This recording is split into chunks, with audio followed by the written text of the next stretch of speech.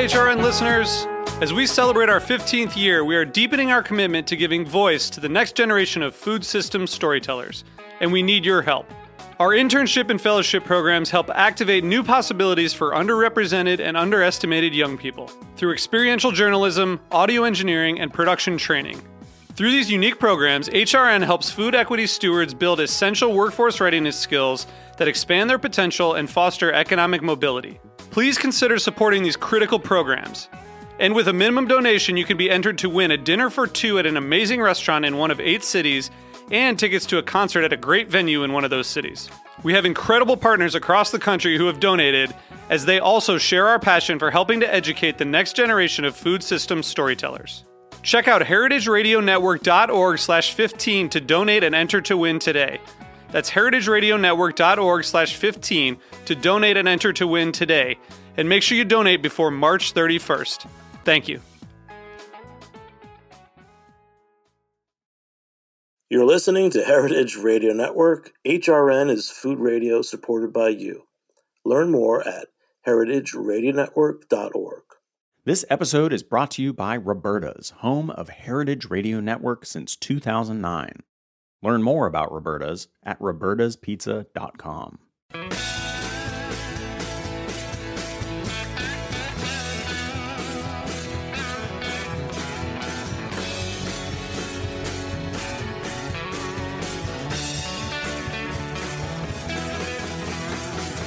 Hey, welcome to Beer Sessions Radio on Heritage Radio Network. I'm Jimmy Carboni, I'm the host. This is Thursday, October 5th, 2023, and it's the night kicking off Cider Week in New York. We're here in the studio at Roberta's Pizza. We have two great people who love cider and indie folk music, so this is going to be our special cider and folk music show. So let's go around the room and introduce each other. I'm Jimmy Carboni again, the host of Beer Sessions Radio. Elizabeth, upstate, what's your name? Elizabeth Ryan, fermenter, pomologist, and cider maker. And one of the pioneers in New York State cider. And Fee? Fee Doyle, short for Felicity. I'm a bartender, beer tender, cider drinker. Used to write a bit about beer in those before times. But yeah, glad to be here. And now you work at Beer Witch. And I work Brooklyn. at Beer Witch in Park Slope. So it's cool. So we got someone who is not only growing apples and making cider, we've got someone else that selects and sells it. So this is one of those shows where why we want you coming into the city for Cider Week, because there's a lot of accounts and beer bars and restaurants that want to know more about cider. And to me, that's always what Cider Week's been about. So Elizabeth, a little background on you. I mean, tell us about the farms that you run, and a kind of quick survey of the different apples and just an overview so everyone gets it. Because we see you at Green Market, but we never can quite figure out which farm is yours. Well, for a really long time, we had one little farm, Breezy Hill Orchard. We founded Green Market. But we started growing, and people started offering us these incredible historic farms, Stonebridge Orchard, Drumlin Farm, Adair Winery, and Knollcrest Farm. And we just couldn't bear, we were growing the cider business, we were growing the farms, we were growing other stuff. I went to Cornell, and I started making hard cider in 1980, before any of you guys were born. 1980, when I was at Cornell. I started making cider legally in 1996. And most of the guys that were really the venerable old cider makers, I went all over New England and New York, and they were mostly, I hate to say it, dead. They were mostly dead. So I felt I had to go to the mothership across the pond. I went to England and I studied in Hereford and Somerset. And that was the beginning of many, many trips to kind of apprentice and learn from Richard Sheppy and Julian Temperley and some of these legendary guys. And what I found there was the thing they make called Scrumpy was the thing that I fell the most in love with. And that was this rustic, unfiltered farm cider, unsulfited. And we had no analog in the market in America. I mean, we used to drink a lot of that stuff. but we stopped, whether it was prohibition, whether it was switching to grain-based beer, whatever. So I wanted to kind of rediscover the category, and that was the beginning of my journey. So I like that you brought that up, because I was talking with Fee, and I remember that this from my journey in cider started with the first cider week in 2011. And I remember it was like just discovering. It was like there's the classic styles in Spain and in England and France, and then it's like who's making cider in the Northeast, and is it still, is it sparkling? And I think it was 2016 when I was with Andy Brennan from Aaron Burr, and he said, "Listen, I've got something that we don't sell, but it's only for our CSA. It's called Scrumpy," and I thought I loved it. So what I'm seeing as things evolving now, it's kind of like the old school is what everybody wants. And I love the other day you said you're making a Scrumpy now. And remember, for like 10 years, everyone was talking about heritage apples and heirloom apples, and now we're back to Scrumpy.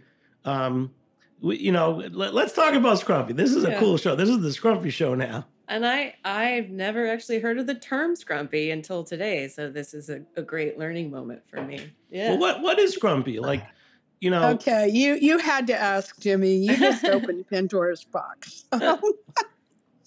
So when I first went to England, you drive around and you see these little signs by the side of the road. They say Scrumpy.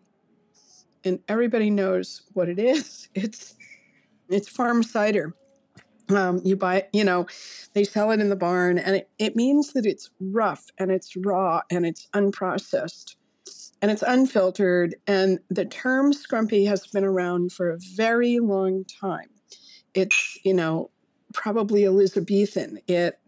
And there's a term called scrumping for apples, and that means getting the windfalls or stealing apples. But there are many other, some of which I cannot say on the air, but not safe for we work. launched with what we called Farmhouse Scrumpy in 96. And when we started going into Irish and English beer bars in New York, we learned really fast that there were a lot of other popular culture terms of art that Scrumpy meant, and maybe I'll leave it at that. But I'll leave it to your imagination. But there's always been a close association with cider and sex and orchards and apples. It goes back to the Bible. The Bible, Adam and Eve, of course. So Scrumpy in England means a raw, fresh cider. But there are many other ways people use the word Scrumpy. Maybe you can elaborate, because this is an adult show. It's a 21 plus show. Well, it basically means, to have sex. I mean, it's a kind of euphemism for fuck in some ways. So, all right. Scrumping for apples. And, any way you slice it, it's a fun, delicious thing. Okay, it is the best, and it is the least tampered with. And when I studied cider making, and I took Peter Mitchell's great course in Hereford, and I was one of the first Americans to go over there. People were still being taught to sulfite the ciders, first of all, to kill all the wild natural yeast. And, pretty standard winemaking of, the 50s before the movement. And then you were taught to inoculate with a very carefully selected yeast, usually champagne yeast. That's a hard, fast ferment, champagne yeast, but it works really well with apples. And then people would filter ciders, and then they would sulfite them, and they'd stick them in a bottle. And they, it was expected that they had to be able to ship, and they had to be around for a while. And sometimes people would carbonate them and force carbonate them. So that's the way I was taught to make cider. And like Andy, I always made Scrumpy and sold it, and we sold it in the farmers markets. And our distributors honestly, I'm curious about your end of things. I mean, people fought me tooth and nail. They didn't get it. They didn't understand it. It was quote unquote unstable. What a horrible thing.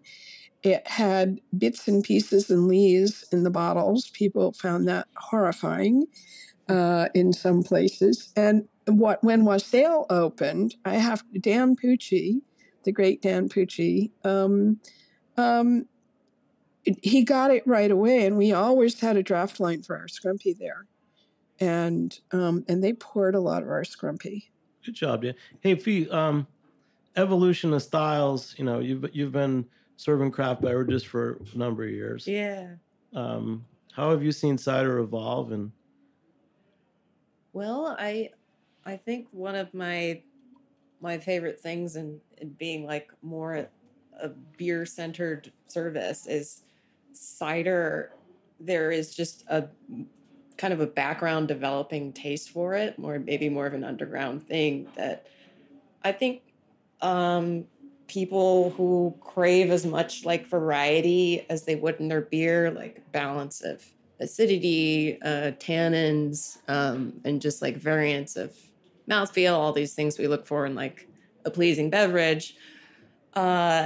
Introducing people to cider is really one of the most exciting things because it's just, very undersung, and it's refreshing and very different ways. And especially, we're all in New York State, and I know, Jimmy, you talk about revitalizing the Northeast agriculture in many ways, that it is like a traditional beverage for this area of the country. And that's what I nerd out and get passionate about, like historically, as in terms of like being in the bar and serving it to someone who, like at Beer Witch, we have a dedicated cider line.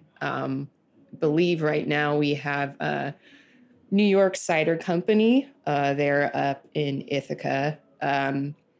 I think it's this option that's presented that people just go, oh, yes. And it translates to wine drinkers the easiest because of the fermentation, and the processes are a lot more similar as opposed to beer making. Sophia, just at Beer Witch, how many lines of beer do you have on tap? And then there's one line of cider? We have 13 lines. We'll have 1 or 2 ciders at one time, but always at least one. Yeah. Yeah. I think that's a good way to introduce people to it. Yeah. Yeah. Hey, Elizabeth, what did you just pour? Because I know you've got a whole bunch of ciders in front of you. Sounded nice. Yeah. Did you hear? I was actually just tasting. So I've got 4 ciders in front of me. Let's do one at a time, and then we'll tell you what we're drinking. But I want to keep talking about the Scrumpy because I feel like Scrumpy is now, and I feel like it's what's going to set cider apart. I feel like we had the growing stages, and then it was like, okay, let's talk about the historic apples.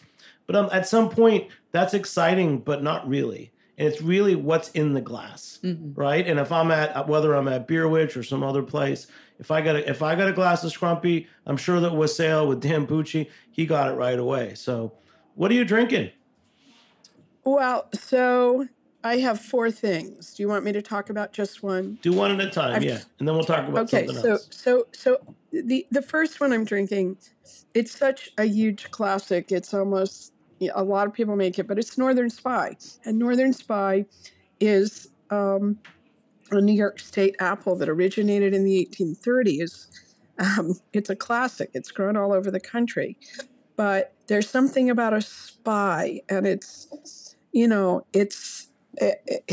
got, to me, a very distinctive taste, and it's a little bit. It's always pretty. I know it sounds like such a truism to call it appley or green apple or fruit forward, but it's all of those things, and that's what I'm drinking. I'm looking at it. It's got this gorgeous color, and it's pet nat.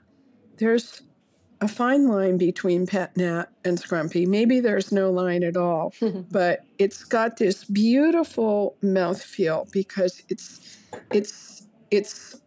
got a very fine bubble to it. And that's always a little tricky for me as a cider maker. I've got to catch it and I've got to bottle it in exactly the right moment. And it's not very forgiving. And when Andy first started, he had on the back of his labels, and I loved this, and it said, sometimes effervescent. I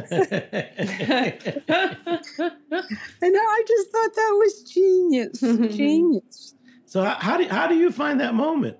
I mean, and how long is it? Just tell us the steps. So you grind and press, right? Well, so if I can just nerd out a little bit, you got to have good apples. They've got to be picked, and there's a great temptation. And this is a wet year, to be honest.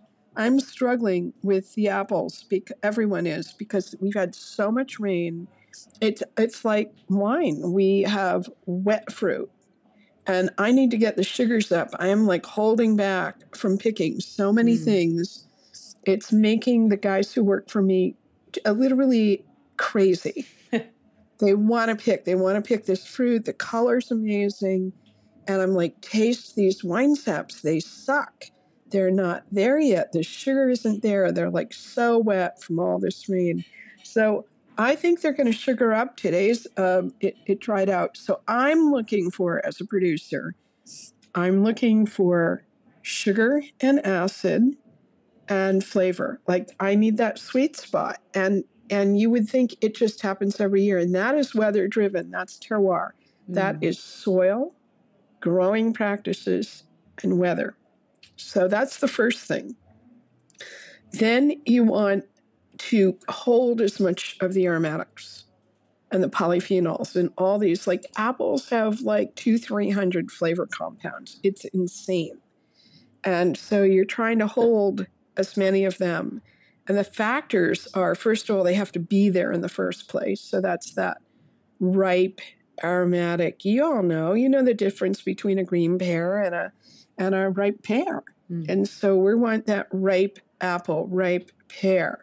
In France, they like lay the fruit out on the ground and they sweat the apples to get the flavor up, to intensify aroma.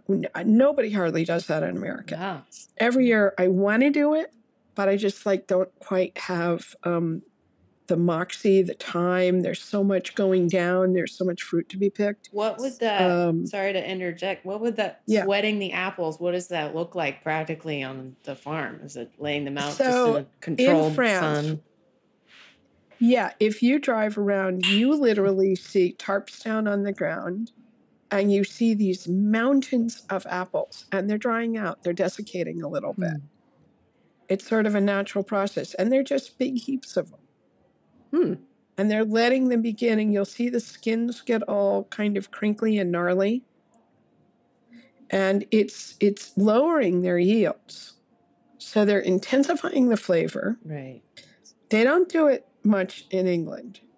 It takes patience, and it's so embedded in their practice. Even if you go to some of the factory ciders, you drive in, and there's all these big, piles of apples sitting around. What is that process called? Because I know it's when you trace something like a Val cider. We call it sweating. I call it sweating. I'm sure there's a delightful French term for it, but I don't remember. And you lose yield. So you're going to press that fruit, and instead of getting 3 gallons to a bushel, you're going to get like 2 gallons. You're going to call it the angel's share or whatever. You're going to sacrifice some volume. So it's more labor intensive, but you're literally also cutting your yields down. But you're getting flavor. Yeah, you're pursuing flavor. Interesting. Yeah. And, it's time honored over there. But the way they do everything is so different. And so here, we're always in a hurry. We are always trying. We pick the apples. A lot of times we don't have the patience. And a lot of these cultivars, these heirloom varieties, they're actually not picked until late October or even November. And so Macintosh and a lot of these culinary apples that people want to eat, the true cider apples are very, very different. And I'm I just really want to thank you for making the commitment to these cider lines, by the way. Beer Witch is kind of a famous place, and we only self-distribute now, so it's been harder for us to get our ciders into these markets, but it's so important, and I just thank you. And it's such a natural, really, the growth for a lot of years. We all thought that cider was kind of aligned with wine. A lot of times it was sold in a wine bottle, and you saw it on a shelf. And the growth in cider has come from craft beverage, period, from craft beer, period. And this whole wave of this generation of younger people, so to speak, who just they'll drink. I don't want to say they'll drink anything. Maybe they'll drink anything, but they're incredibly experimental and embracing of craft, and it's fueled the cider thing. Yeah, it's it's interesting too. This is a go-to thing that cider and wine is connected, but specifically like natural wine and sour beers, there's all these really interesting intersections. And I know in terms of like Beer Witch having a dedicated cider line, like it's my boss, owner, Krista. It's one thing I say all the time when someone comes in for the first time. It's like this tasting room, Beer Witch, the bar, we seek to represent beer on the entire spectrum, and cider is a part of, it's a best friend, the old pal of beer in a lot of ways, and appreciating it on that level. And I agree, people are open to it. There's a lot of other interest and kind of openings in beverages right now. There's a mead revival that's been happening, partially because it is a gluten-free beverage as well. But I find it fascinating because it is such a sweet beverage in general. But people are absolutely open to it if they're already in a craft beer space. Yeah. Are you pouring much mead there? We have draft mead occasionally. We do some bottle pours of meads, or like a cherry wine, a really lovely Danish cherry wine right now. And we'll sell canned and bottled meads right next to our ciders in our cider fridge. So yeah, and you guys are really at the top of the chain in terms of just quality, especially imports. And what's on tap right now? We'll switch it to beer for a minute.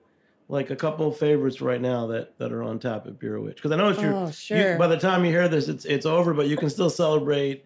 They're celebrating their 3rd anniversary this month in October, so congrats to Beer Witch. Yeah, just in a few days. Let's see. Right now we've got some OEC local. It's Cashmere. It's a great lager. We've got Hill Farmstead. Motueka Double IPA. We've got the New York Cider Company Hop Cider.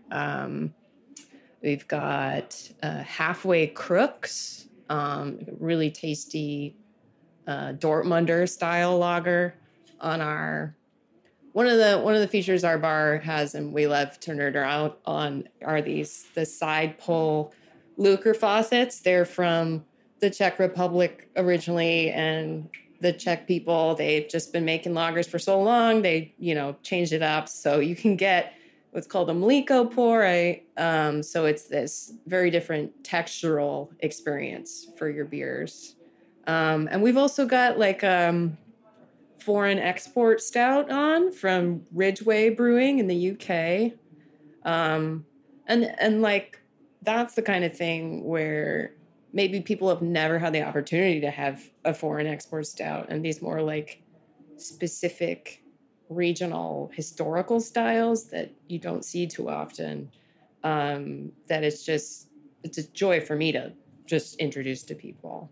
There's nothing like going to, the one thing I love about post-pandemic, nothing like going to a really good craft beer bar, chance to not only taste different styles, but in a certain setting, and it's curated. It's not just one producer or something else. Elizabeth, back to you. So your Northern Spy cider.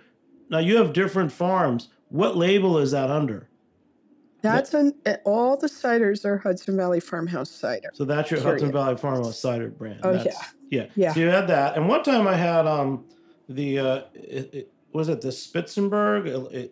Oh yeah. Oh my God. Asopus Spitzenberg used to have that around. Asopus Spitzenberg, we call that Spitz. That is such an elegant cider. I took that out. I gave a keynote talk. Excuse me for wheezing a little. We're just happy that you're on. Everyone should know you're upstate, and are you in Millvale? Is that the town in Hudson Valley? Well, we're in Stuttsburg and Stone Ridge. Oh. And that's about 2 hours north of the city? Yeah. Yeah. And actually, one of the farms is pretty close to the town of Asopus, where the Asopus Spitzenberg originated in the 1700s, became a very important apple. Believe it or not, George Washington grew them. Thomas Jefferson grew them. I'm not trying to be part of the, great white father thing, but it's just a verifiable fact. These guys both came to New York and bought Asopus Spitzenberg on Long Island in Newtown, Flushing, Queens, and these guys bought George Washington. There's correspondence on it. Went with John Adams, who drank cider every day, and they went to Flushing, Queens, Newtown, to the Prince Nursery and bought trees together. It's like crazy. It's like some crazy movie, right?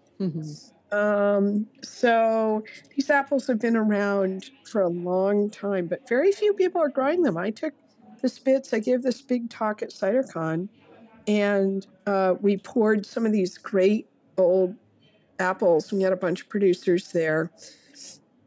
Dan Pucci helped put it together, and it turned out I was the only person. I had lots of people make a Northern Spy, hundreds and hundreds, but I was the only person, it turned out, that I could find in that moment who did 100% Asopus Spitzenberg.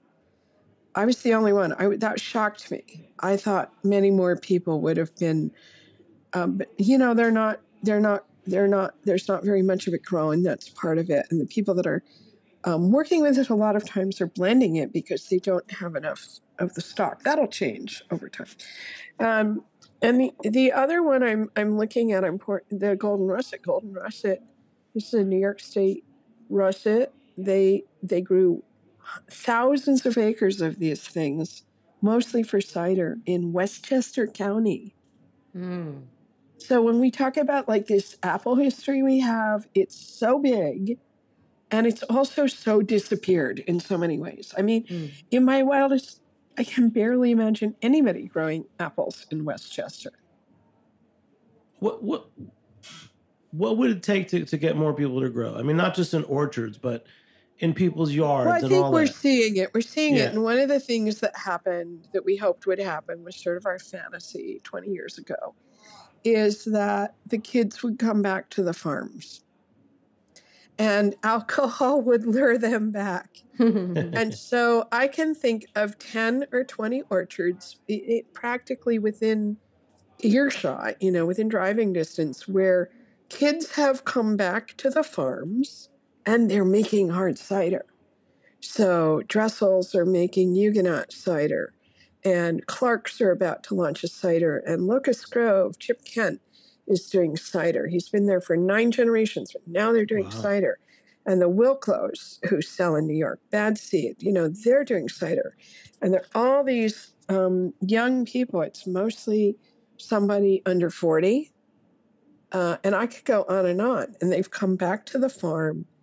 And Indian Ladder Farm, right? Indian Ladder is another great example. Who's 1911?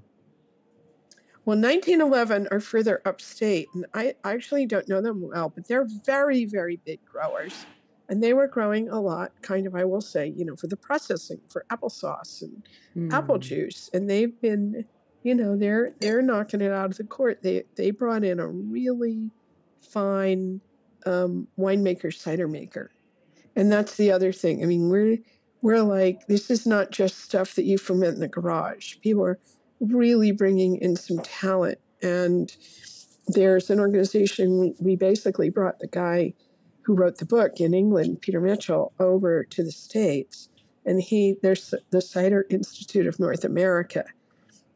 And they've been doing for about 5 years a lot of really big staff trainings, the American Cider Association. Mm-hmm. There's now a certification program. You guys should think about that. I am on my way to getting that certification. The level Congrats. 1. Yeah, my boss Krista has that certification, but it's all part of the educational aspect. On that note, we're going to take a short break. We'll be back in a few minutes talking more about cider certification on Beer Sessions Radio. All right. This episode is brought to you by Roberta's, home of Heritage Radio Network. Roberta's was founded in Bushwick in 2008 and has become one of the most iconic restaurants in the country. HRN made its home inside of Roberta's in 2009, and together they have become part of the DIY fabric of the neighborhood. Roberta's is open for lunch and dinner 7 days a week and serves much more than just the famous wood-fired pizzas. Their team dreams up new salads, pastas, and sandwiches on the regular. Roberta's Tiki Bar is alive and well in the back garden, serving up frozen drinks in the summer and hot toddies in the winter.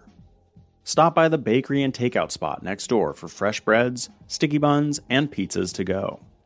But Roberta's also extends beyond Bushwick, with multiple locations in New York City, Long Island, and Los Angeles. You can also find their frozen pies in grocery stores around the country. The spirit of Roberta's, like Heritage Radio Network, is everywhere. Here's to many more years of pizza-powered radio. Learn more about Roberta's at robertaspizza.com. Hey, welcome back to Beer Sessions Radio on Heritage Radio Network. Hey, support us, become a member, heritageradionetwork.org/donate. We've been on the air now. It's probably almost 15 years. We've been doing Beer Sessions Radio. This is our 14th season. So thanks for your support, and check it out, heritageradionetwork.org. So we got Elizabeth Ryan from Upstate Farms and Hudson Valley Farmhouse Cider, and Fee Doyle from Beer Witch. So Fee, tell us about getting certified for the Cider Institute of North America. I know our friend Ron Sansone has been on the board of that, so I've heard about it, but I never quite knew what it did. Yeah, as it's through the American Cider Association. It's the equivalent of Cicerone in beer or sommelier with wine. But so far I'm studying for level 1. It's called the CCP. An overview of history of regions where cider apples are grown.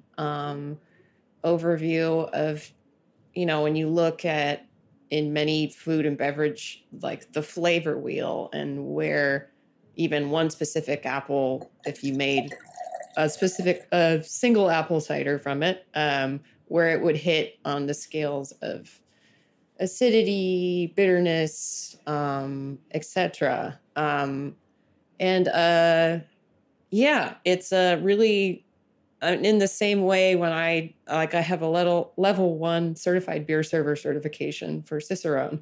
In the same way of elevating beer, talking about cider, and as technically and as glowingly as it deserves to be spoken about. And I think it's, like I said earlier, it's like presenting cider as if it is as delicious and wonderful, and we should be talking about it in the same way that we discuss beer and wine. But I'm working on it, so I'm I'm not as advanced a pommelier or that kind of advancement. That's fun. Elizabeth, I just heard you pour something else. What are you pouring? Well, first of all, I have to big shout out again to Fee for doing this. And this is something that 10 years ago, first of all, it would have been unheard of when I started in the 90s. I had to get on a plane and go over there because we didn't have a vocabulary here. So bravo to you, and it just brings me such joy to hear that you're doing this. Because I realize that we've come a long way, and people do need that vocabulary. So I hate to say it, but I kind of cut to I have 4 ciders, but I jumped the line here. I couldn't help it because so we've been barrel aging cider forever. And again, what do you need? You need a really fine, good barrel from a really good barrel source. And we've been buying barrels, rye whiskey barrels and bourbon barrels from a company called Hill Rock. I don't know if you guys have bumped into them up in Columbia County doing Solera style. Some say it's the best whiskey in New York. So. Yeah, incredible. And so bourbon barrels can only be used for bourbon once. And so we buy their used barrels. We try to get a wet barrel when we can that's just been dumped. And so normally we do a bourbon barrel aged cider, and we sell through it really fast because, first of all, it's really good, but also beer aged cider in a beer barrel. And I try really hard for the cider not to get overwhelmed. And I usually use Northern Spy, by the way. It just feels right. It's iconic. And so since COVID, we kind of pulled back and we pulled out of wholesale. We sell a lot in the farmers markets and at our farm stand. We're beginning to get back in wholesale. So we have these incredible barrel-aged ciders that we aged longer than we ever would have or could have or intended to. And so we have these ciders that have now been in wood for 2 or 3 years. And that's what I'm drinking. I wish you guys could drink it with me. So what do you do? Is it too much? Oh my God. I'm just practically having an orgasm here. I'm sorry. But is this called the Woody? It's what? Like scrumping. You're scrumping with the Woody? No. Did I just say that? Jeez. Did you just say that? Sure did. But it's a wood barrel, wooden barrel. It's all right there. It's all right there. Low hanging fruit. Yeah. So the difference that this cider, we pulled this cider out of barrel and bottled it a couple of weeks ago, and I was just like, "Are you fucking kidding me?" Like that was like I tasted it, and it's like I don't even believe how good it is. And so then you ask yourself as a producer is like, okay, is it merely that it was in wood longer? Is it the inherent quality? Of course, it's all these things. Is it that we put really good cider in? Is it that we, by sheer accident, left it longer? Normally, we're under so much pressure, like to tie up something for 2 years. And that might not sound like a very long time, but we don't typically age for 2 years. It's elevates. You also have to keep an eye on it too, right? I mean, you do have to check. Oh my God, yeah. You lose a lot of it. You lose at least 10 or 20% of the barrels. I would never have the patience for that. I can't even do sourdough starter. I'm like short order cook. No, but a lot of things happened during COVID that were game changers. And one of the things that happened for me during COVID is I didn't have as big of a staff, and so we were juggling a lot more things. And anyway, one of the reasons. So it's a mistake. You just left it. You had to leave disappointed that I'm not down there with you guys. I have to get you bottles of this because really wanted to drink this. We're going to have you down. We're going to do this again in the winter. You're going to be in the studio with Fee and me and you. Yeah. Fee and Jimmy, you guys get the color is so gorgeous. I'm just kind of, but more than that, it lingers on the palate, and there's a thing that happens. I'm not that much of an expert, but the longer you leave things in wood, there really is a magic alchemy that happens where you get these caramel notes, right? Mm-hmm. And you get the long fibers, and it's not that raw, and there's no substitution for time. Like you can't cheat on that. It's just got to be in the wood. I've had some old school farm ciders where the same thing where it was like a raw, heirloom tannic cider, whatever it is, acid, and it was in a barrel for a year. And those are that's some of my favorite style of ciders. I don't get that too often, but I feel like that's an old school method. Well, it's done a lot. Is that what you're talking about, or something different? Yeah. And it's got to be decent wood too. That's part of it. So you can't, Hill Rock is very high end, beautiful. Their bourbons sell for, $100, $120 a bottle, and using the best wood they can source. And I think that's a factor. Mm-hmm. Yeah, I think it affects, I feel like this is what you were saying also, the mouthfeel really. I have a sense of the wood itself when you are drinking something that has spent that much time in a barrel. Yeah, really lovely. So that's kind of fun. And I have to admit, I skipped over 2 other ciders because, I'm sitting here staring at this bottle and I'm just like, I have to. Well, that's fun. Hey, you know what? And Fee brought something cool. Whether it's Scrumpy or a pet nat, that's a neat... We started a very cool conversation. Is it Scrumpy or a pet nat? What did you bring, Fee? Because we just drank the whole bottle while we were sitting here. We're done with it. So I've got a bottle from Black Duck Cidery. They're representing the Finger Lakes region. They're up in Ovid. We know them incredibly well. He does some amazing things. Yeah, and super wonderful. John, he will hand deliver our orders and talking about like hand person to person development of business from cider to beer. So we're drinking. This is called a Crimsecle pear cider. So, oh my God, I've had that. That is so good. It's so delicious. Yeah, it's a fruited cider, not a perry. And then it's just fun. It's from their cassette deck series. So this fits in with our love of music as well. Just cool picture of a little tape here. But so it's a blend of Seckle pears and then a crimson crisp apples, as well as some crimson where'd they go? One sec. Crimson topaz. I think it's on the same lines. It's a wild fermentation, so no yeast pitched or inoculated.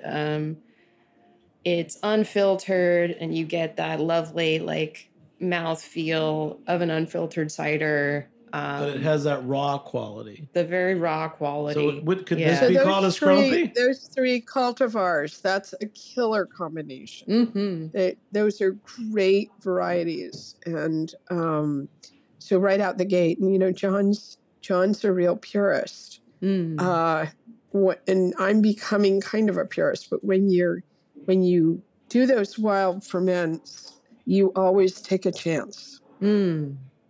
It's not predictable. Like a champagne yeast, you know exactly what it's going to taste like. You know what's going to happen. So it's the people that are willing to do this. It's all small batch. It's bold. It's, I think these small batch producers, and we have a lot of big, wonderful producers too, but these small batch producers are really kind of sticking their necks out, Mm-hmm.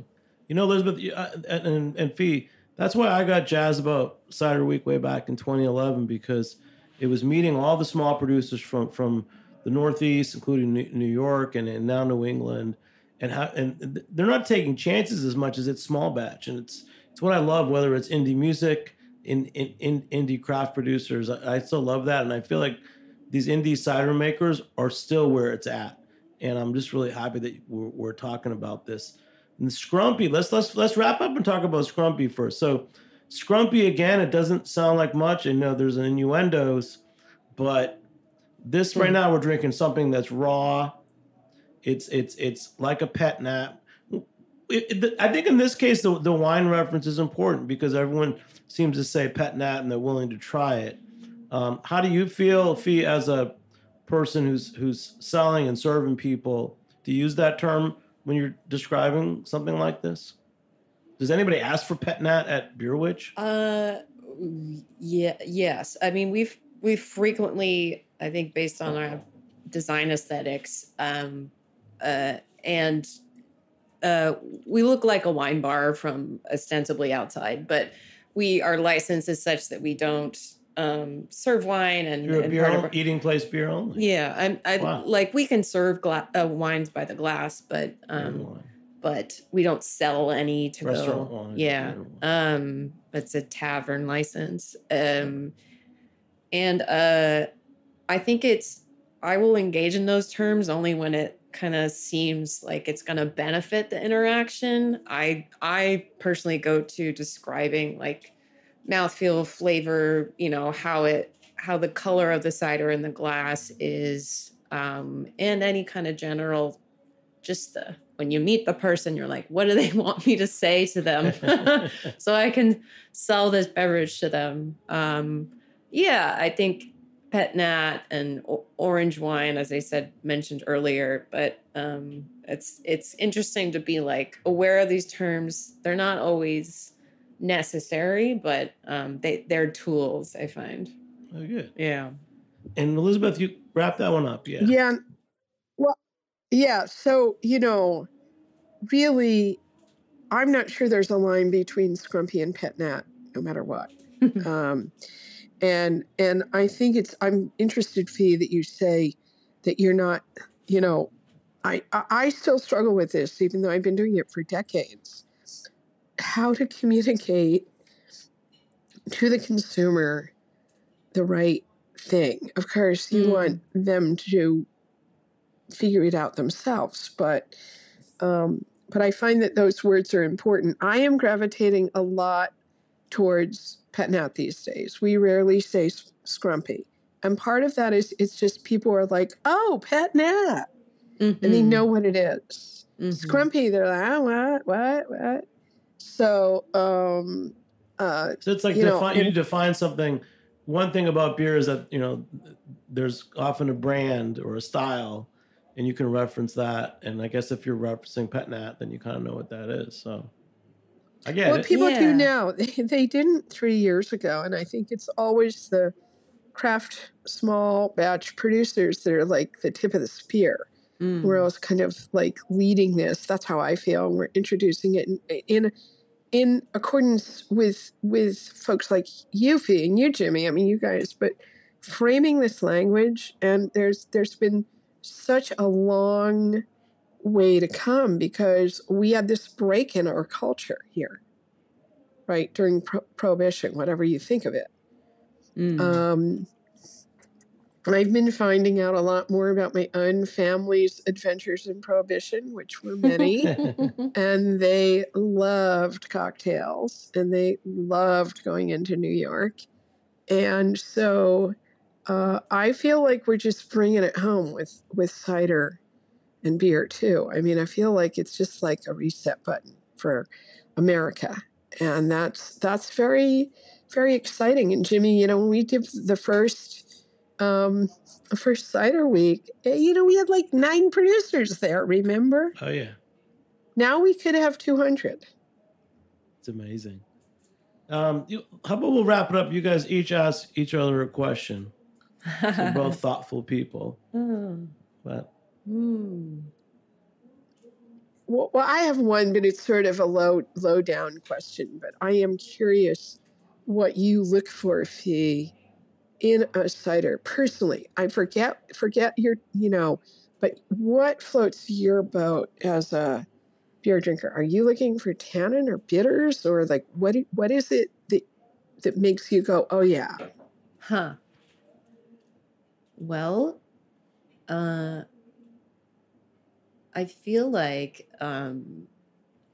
something that's mysterious to me about cider is when I have like something like what I'm drinking, a Scrumpy or a pet nat, is that it tastes remarkably close to what the experience of the fruit eating the actual apple is like.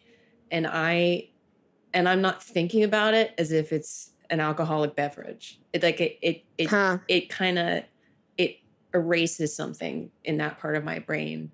And those are the ciders that I'm like, oh, I just appreciate so deeply. And I suppose I lean toward medium carbonation and these kinds of like little details, but I appreciate a good amount of acid, and then tannins as well, just to give your like a different texture and mouthfeel. But I think this is the juice of an apple.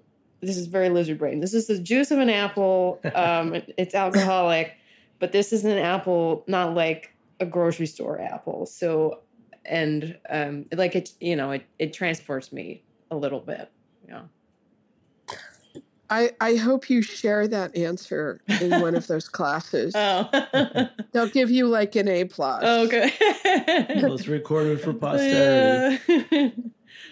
Yeah. I think that's very intriguing to me. So the fruit really speaks to you in addition to everything else. And I think that is the thing that is elusive when people scale up on ciders and they start doing these tight filtrations that they have to do. The first time I filtered my cider, I still remember it in 97. And we were making Maeve, our first, release. And we ran it through the filter.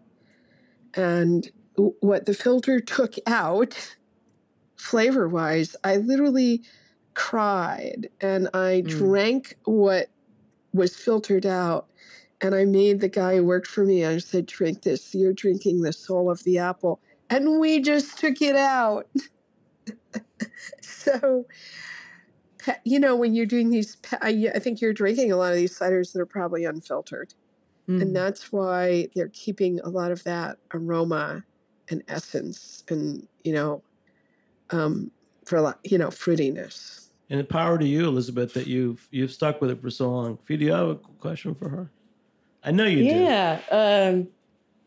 For Elizabeth, I think it's inspiring to me as being someone who's younger, of a different generation in this beverage space. Like I'm someone who you described earlier, so might come to make cider on a farm or a mill. And for you you've been working so long in the cider space, is there something like being a woman in the beverage space? Like this could be a whole episode unto itself, but what,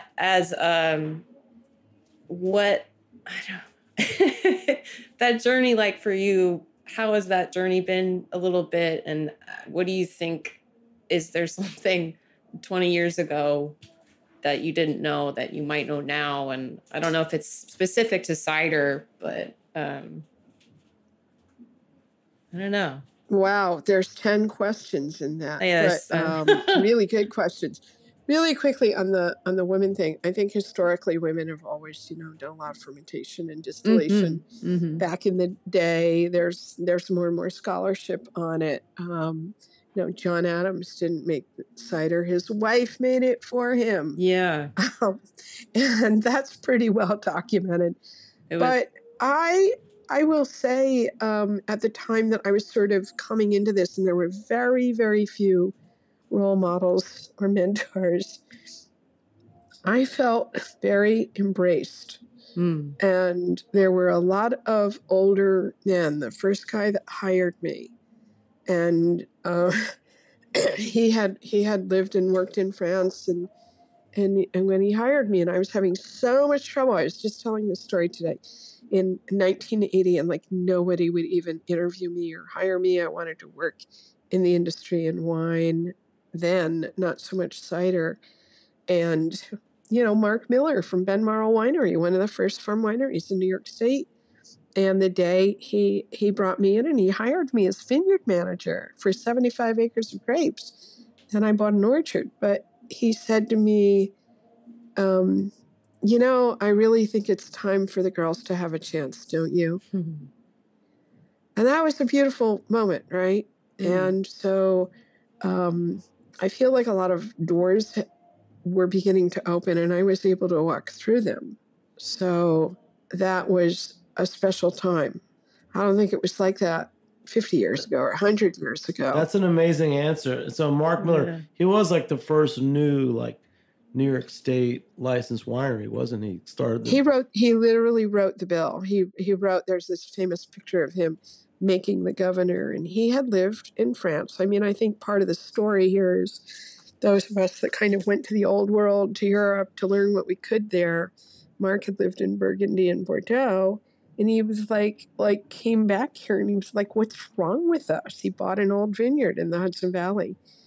And we're trying to revive these old orchards. We're trying to save them. And it is a little daunting because real estate is worth so much money. So we're experiencing, it's like Sonoma now in the Hudson Valley. And a lot of these properties, obviously, they're worth more with houses on them. But anyway, I don't think I even answered your question. But I think you did more than you think. Yeah. And I'm going to say, you guys are so awesome. And you know what? We're going to do this again. We're going to come back in the winter when we're all a little quieter and slower. Fee, and I'm going to come and visit you, Fee, and we're going to pass the torch to you. Yes, and please. I think you should come up to my farm, and I'm going to be down at Cider Feast this weekend. Okay. But anytime you want to come and, ferment some fruit or have a hands-on, Jimmy, of course, our door is always open. We are also so overdue. But whatever it is, we're going to do this again and keep talking deeper. I want to thank you both, Elizabeth Ryan and Fee Doyle. Thanks so much for joining me here on Heritage Radio Network. Big shout out to our engineer, Armin Spengen. I'm Jimmy Carboni. I'm the host on Beer Sessions Radio. Wow, going on 15 years here on Beer Sessions Radio. We'll catch you next time. All right. Woo! Hey, it's Cider Week somewhere in America. It's Cider Week this week in New York. All right, guys. See ya. Bye. Beer Sessions Radio is powered by Simplecast. Thanks for listening to Heritage Radio Network. Food radio supported by you. Keep in touch at heritageradionetwork.org/subscribe. Hey, it's Francis Lamb, host of The Splendid Table. Every week on our show, we talk about food and cooking and the meanings of food and cooking. We talk with the most interesting people in food about their techniques, their culture, and everything in between. Whether it's about how fried chicken took over the world or how Instagram changes the way people are actually eating. It's a food show where everyone is welcome. Come join us. You can listen to The Splendid Table wherever you get your podcasts.